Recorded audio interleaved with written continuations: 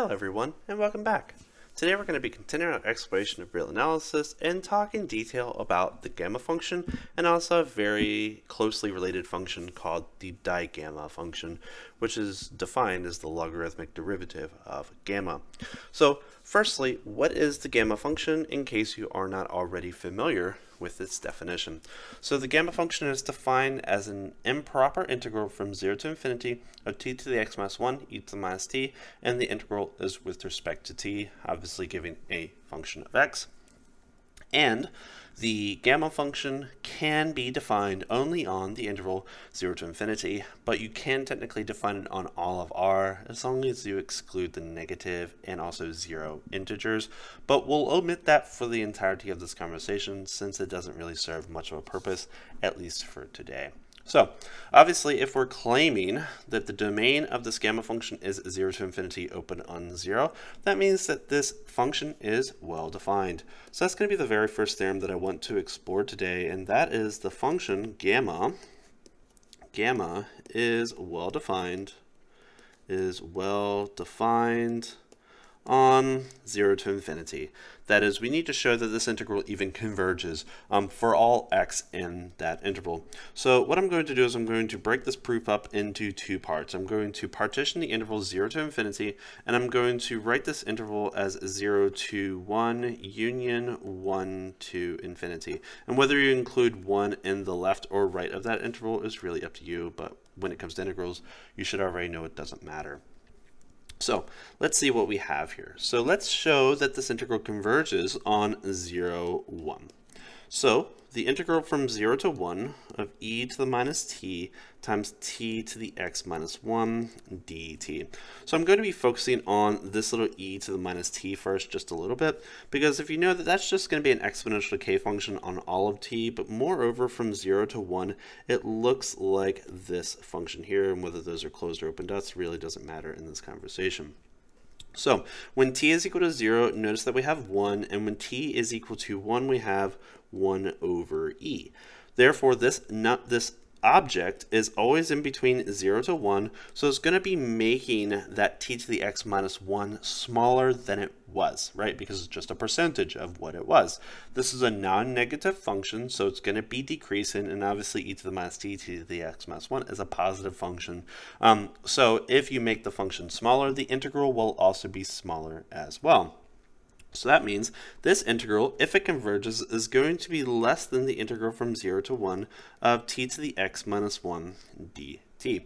Notice that the variable here is going to be t, so that I can use the power rule on this. So I'm going to add 1 to that exponent and then divide by that new exponent, and then I'm going to evaluate this as t goes to 1 and as t goes to 0.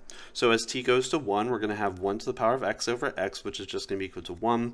And when t goes to 0, that's just going to give us 0, which is going to be equal to 1 over x.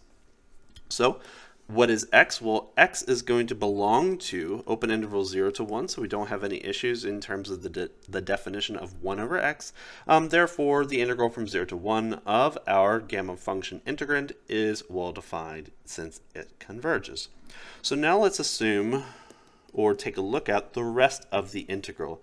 In particular, we're going to be looking at the integral from 1 to infinity of t to the x minus 1 e to the minus t dt. And we're going to be looking at this integral for a moment. Now, what I want to do is I want to sort of think about what's going on between this function here and this function here. Because keep in mind, we're changing t, and t is going to get eventually super, super large. So eventually, as we already know from L'Hopital's rule or the dominated convergence theorem, whichever one follows for you, exponential functions are eventually going to dominate our polynomial functions. True? So if that is the case, I'm going to let n, so let n be the real number, the positive real number, such that if t is bigger than or equal to n, this t to the x minus 1 is going to be smaller than some other function, in particular e to the t divided by 2. Now, I'll explain in a moment why I want t divided by 2, but it's not necessarily t over 2. You can actually choose some other exponents. But keep in mind, I want this to be true for any x in 1 to infinity. I want that to be true for any x in 1 to infinity. So eventually my exponential increasing function will dominate that polynomial increasing function as t goes to infinity. So I can always establish the existence of such an n. So when I look at this integral, I'm going to decompose this obviously from the integral from 1 to m plus the integral from n to infinity of our integrand, t to the x minus 1 e to the minus t dt. So that's going to be less than, so we're going to have the integral from 1 to n. I don't need to touch this first integral because we're going to be on a closed and bounded domain, and the integrand is continuous on 1 to a positive number. So this integral, t to the x minus 1 e to the minus t dt, this is definitely going to be equal to a finite number because we already know that Riemann integrable functions, you know, the product of integrable functions is also integrable, and the integral of a Riemann integrable function on a closed and bounded interval will also be Riemann integrable because it's continuous, right? So that's going to be a real number, so that's not the issue here, but we're going to be looking at the next interval, which is n to infinity. Now, once we start at n and get even bigger, notice that t to the x minus 1 is now going to be dominated by e to the power of t over 2. So I'm going to have e to the power of t over 2 times e to the minus t dt, right? So as long as this integral converges, then we have that this integral is going to converge as well. So that's going to be equal to, again, the integral from 1 to n of t to the x minus 1 e to the minus t dt, whatever that is. And then we're going to have the integral from n to infinity. And then we're going to have what? So we're going to have 1/2 minus 1, which is going to be equal to minus 1/2 of t dt. So what is this integral right here equal to? So that integral is going to be equal to minus 1/2 e to the minus 1/2 t, and that needs to be reciprocated, so that should be minus 2. Right?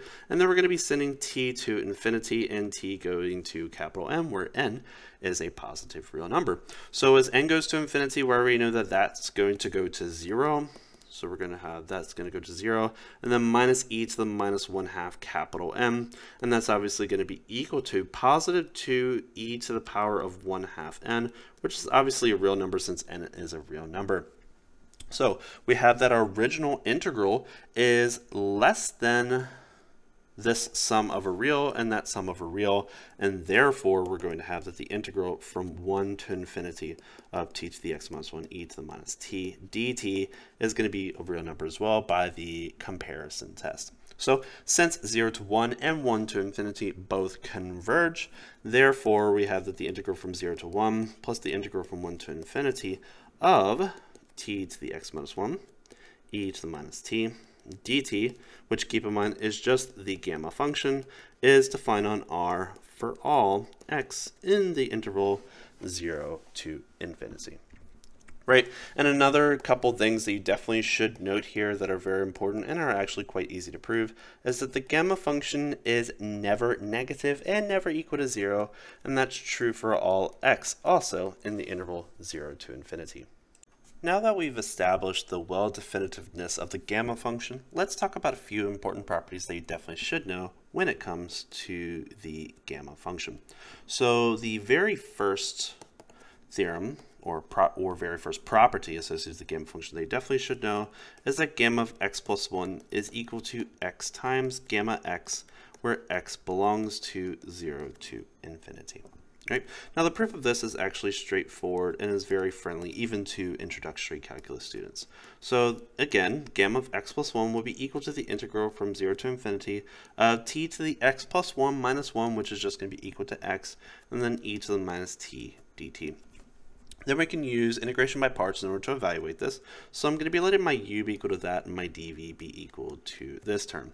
So if I let u be equal to t to the x, and keep in mind our variable is t, then the derivative of u with respect to t is going to be equal to x times t to the x minus 1 dt. And then if I let the rest be my dv, e to the minus t dt, then v is going to be equal to minus e to the minus t. So once I evaluate that, that's going to give us uv, so minus t to the x e to the minus t, and that's going to evaluate as t goes to infinity, as t goes to 0, minus the integral from 0 to infinity of v, so that's going to change to a plus, du. So an x is a constant, so we're going to have t to the x minus 1, e to the minus t dt. Right? So when t goes to infinity, this exponential term is going to go to 0. When t goes to 0, why is that infinity? That should be 0. As t goes to 0, this term is going to go to 0 as well. So we're going to have 0 minus 0, which is actually pretty lame, but nonetheless quite useful. So then we have this number, and keep in mind why x is a constant. This is an integral with respect to time, not x, or not necessarily time, but t. So that's just going to give us x times the integral from 0 to infinity of t to the x minus 1 e to the minus t dt. And this, by definition, is the gamma function. So that means that's just going to be equal to x times gamma x, which completes the proof of that. The next theorem is actually quite useful as well. So theorem, let's call it theorem 3, is that gamma is differentiable on 0 to infinity. And I'm going to do maybe the harder part of the proof for this, and I'll leave the rest for you because it's practically just a calculus exercise. So how to prove that gamma is differentiable? Well, we're going to try and find the derivative of it and make sure it's well defined everywhere. So the derivative of the gamma function will be equal to the derivative from 0 to infinity of t to the x minus 1 e to the minus t dt. So you should be able to verify that this integrand, t to the x minus 1 e to the minus t dt, is going to be continuous, in particular uniformly continuous in t, and also differentiable in x. So I can use Leibniz's integral rule and write this as the integral from 0 to infinity times the partial derivative with respect to x of t to the x minus 1 e to the minus t dt. So keep in mind, my variable for this derivative is x. So I actually only really care about this term because e to the minus t is just a constant. So that's an exponential function. So the derivative of an exponential is an exponential times some scalar. So I'm going to have that the derivative of gamma, or I'm just going to write it as gamma prime, will be equal to the integral from 0 to infinity of t to the x minus 1 times the natural log of that base, which is t, times e to the minus t dt. So that is the gamma function's derivative, and the only thing you have to establish is that this is defined for all x in 0 to 1, and you can use practically similar tricks as established before to establish the well-definitiveness of this function. Right, so that's actually just the introduction to the proof of that. As long as you can establish convergence of this integral, then all is well.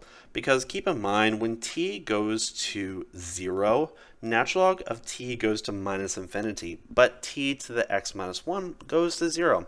So you have that 0 times infinity battle that needs to sort of go on there. So practically you have to use some dominated convergence theorem to establish the convergence of this integral. Right? But nonetheless, not too difficult. So the next function that's closely related to this conversation is the digamma function. So the digamma function, which I'm going to denote as psi, and this is going to map to 0 to infinity to r, is defined by the derivative of the logarithm of gamma. So some people will call it the logarithmic derivative of gamma. Right? Now, is this well defined? So currently we have the gamma function, which is non-negative, so the natural log of a non-negative and 0 value is well defined, so that's not an issue. Now let's use the chain rule on this object to sort of see what this is equal to. So the derivative of the outside is going to be 1 over gamma, and then times the derivative of the inside, which is going to be gamma prime. So we're just going to have gamma prime of x over gamma of x. So what do we have? So we have the psi function, or digamma function, is equal to the derivative of gamma, which is well defined on 0 to infinity, and gamma x also well defined on 0 to infinity, and also gamma function is never equal to 0 on 0 to infinity. So this derivative or function is well defined. Now, a very useful property for the digamma function is the following, but we need to use a property of the gamma function in order to define it. So firstly, remember, gamma x plus 1 was equal to x times gamma of x, and gamma is differentiable on 0 to infinity. So what I'm going to do is I'm going to differentiate both sides of this expression. I'm going to write it as derivative of gamma x plus 1 is equal to the derivative of x times gamma of x. So on the right hand side, I obviously have to use a product rule, and that's going to give us the first times the derivative of the second plus the second times the derivative of the first. Now what I'm going to do is I'm going to divide everything by gamma of x plus 1. Gamma of x plus 1. Gamma of x plus 1. So I have gamma prime over gamma on the left hand side, so that's obviously going to give us psi of x plus 1. And over here, keep in mind gamma x plus 1 is just x gamma x. So these x's are going to cancel each other out. I'm going to have gamma prime over gamma, which we know is just going to be equal to psi of x. And then over here, again, this is equal to x gamma x, so our gammas are going to cancel out this time, leaving us with 1 over x on the outside. So the gamma function can be defined in terms of this recursive relation, which is actually pretty interesting. But this recursive relation actually gives rise to a connection to a very important class of numbers.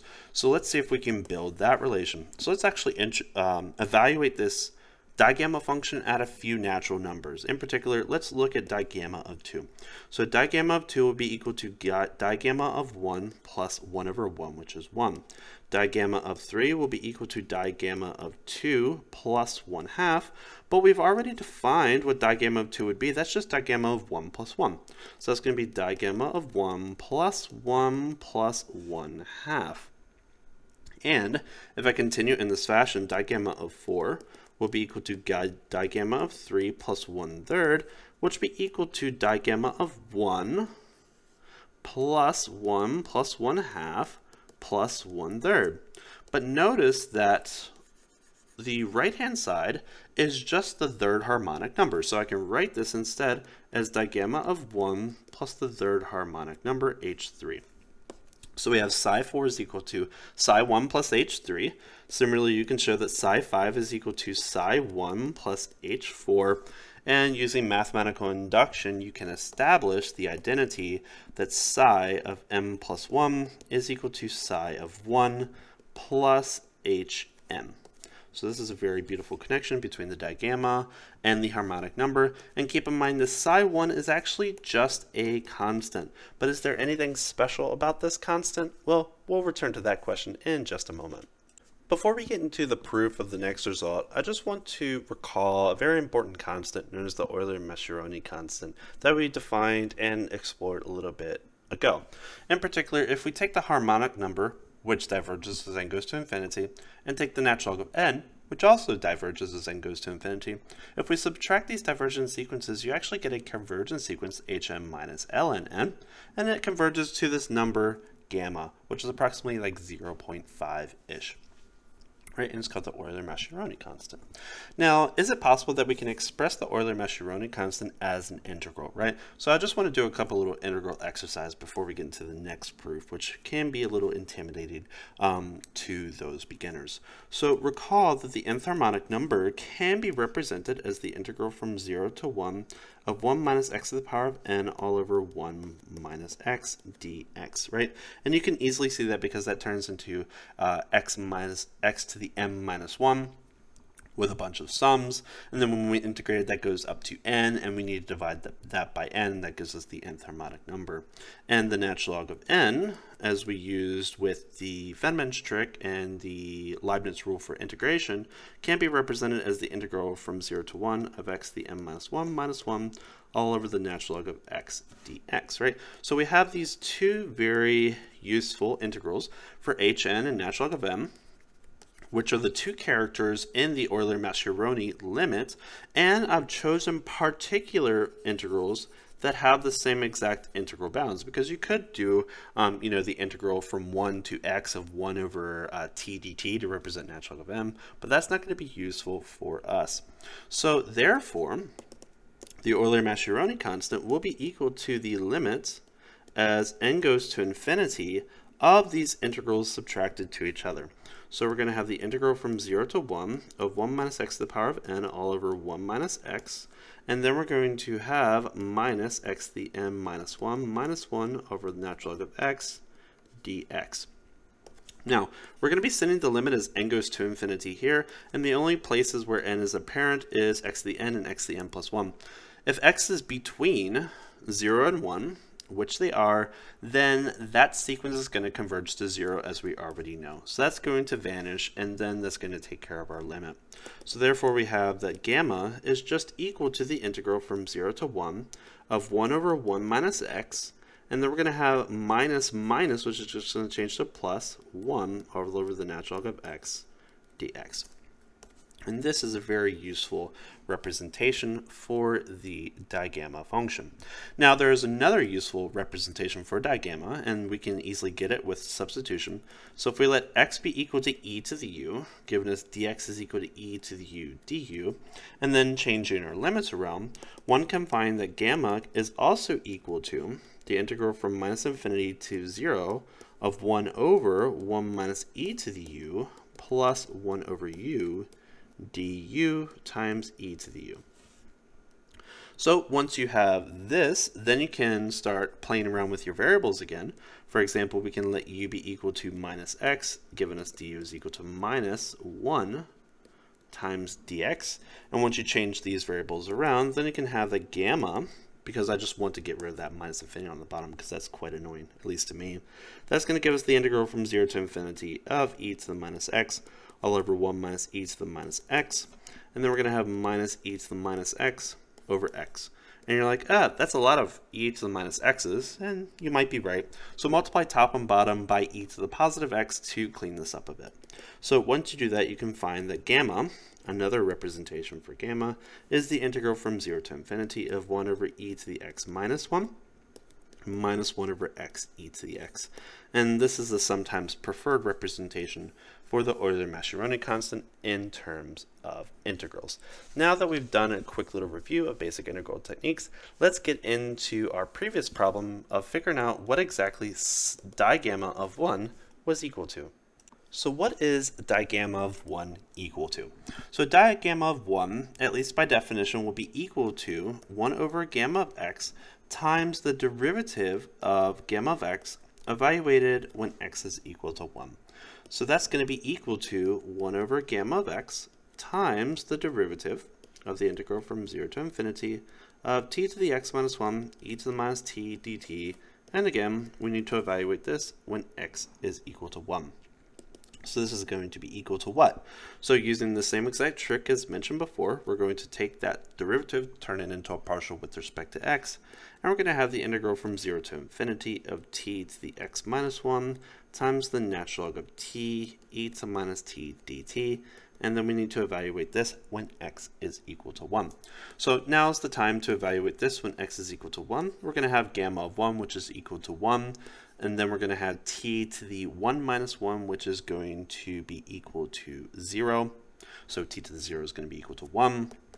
So we're going to have that digamma of 1, will just be equal to this integral from 0 to infinity of the natural log of t e to the minus t dt.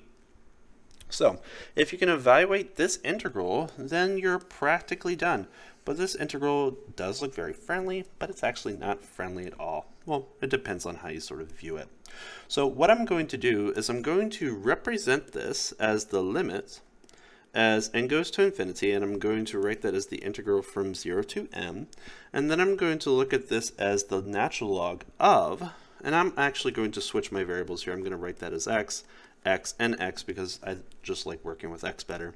And we're going to have the natural log of x, and then I'm going to write e to the power of minus x in terms of that limit representation that we introduced before.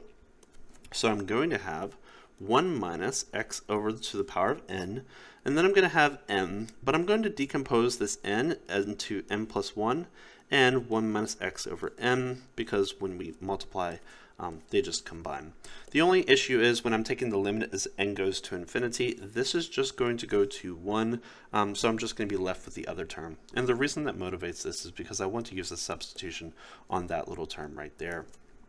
So that gives us that digamma of 1 will be equal to the limit as n goes to infinity of the integral from 0 to m of the natural log of x of 1 minus x over n to the power of m minus 1 dx. Now it's time for the fun. So I'm going to let u be equal to 1 minus x over m, and once I do that, I'm going to have dx is equal to minus n du once rearranged. So once I have that, you should be able to also verify that this bound 0 to n will change to 1 to 0. So once you make those substitutions, I'm going to have the limit as n goes to infinity of the integral from 1 to 0. And then I'm going to have the natural log of x. But x, once you rearrange this expression, is just going to give us n times 1 minus u. And then I'm going to have, there's our u again, so u to the m minus 1. And then dx is going to be equal to this minus n du. All right. Now, once I have that, notice that I have the natural log of a product, so I'm just going to decompose that. Also note that this n is a constant, so I can factor that out, and this minus sign can reverse the order on my limits. So that's going to give us a digamma of 1 will be equal to, and I'm going to write this as the limit, as n goes to infinity of n times the integral from 0 to 1. I'm going to do the first term first, so I'm going to have the natural log of n, u to the m minus 1, and then plus the natural log of 1 minus u times u to the m minus 1 du. So I have two integrals to deal with.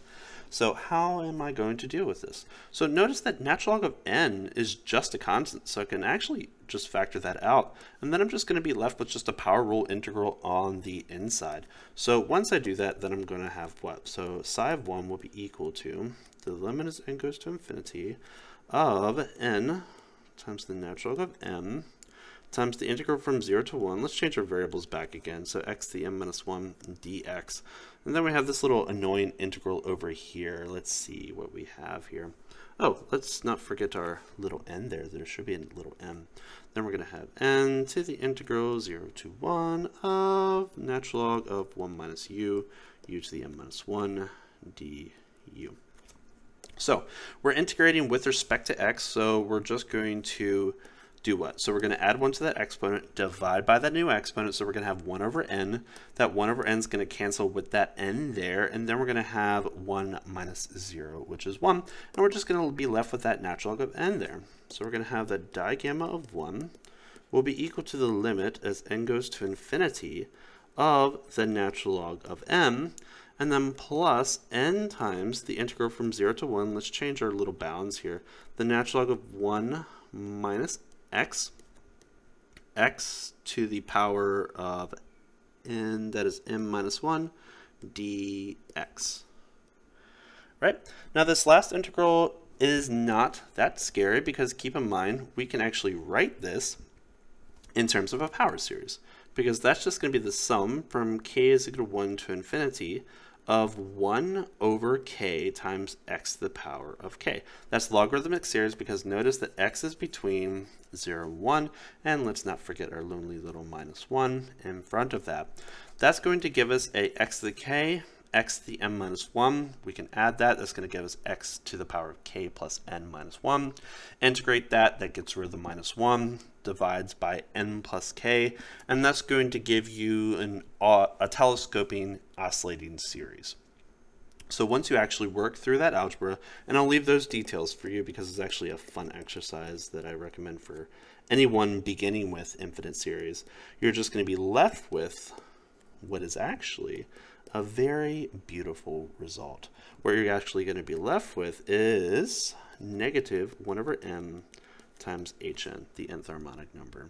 So that n, that minus 1 over n, obviously do cancel, and we're just going to be left with digamma of 1 will be equal to the limit as n goes to infinity of the natural log of m minus hn, which is the reversal of the Euler-Mascheroni constant. So this is going to be equal to minus gamma.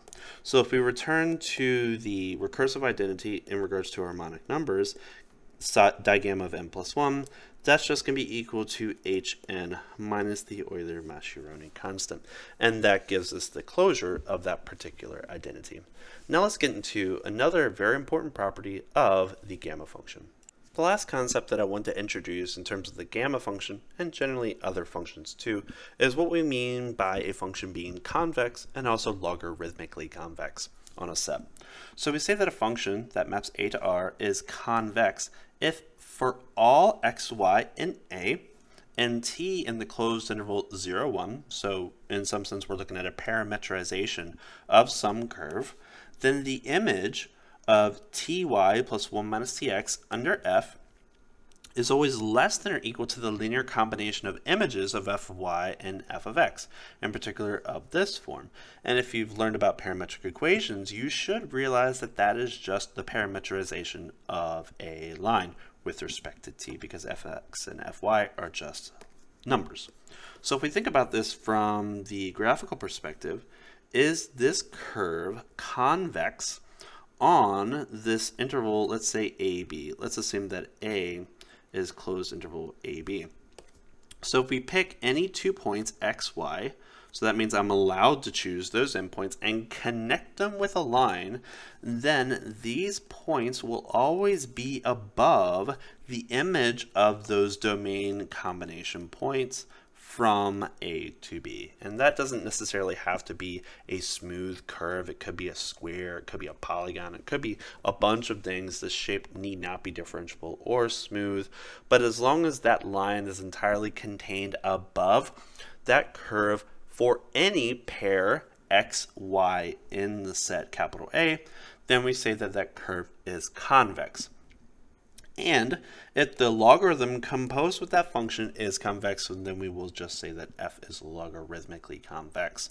The reason we need logarithmic convexity is because some curves will grow super fast, and as we already know in terms of growth, because if you think, okay, well, y equals x squared is a convex function, but you know, x squared grows really fast as x gets big.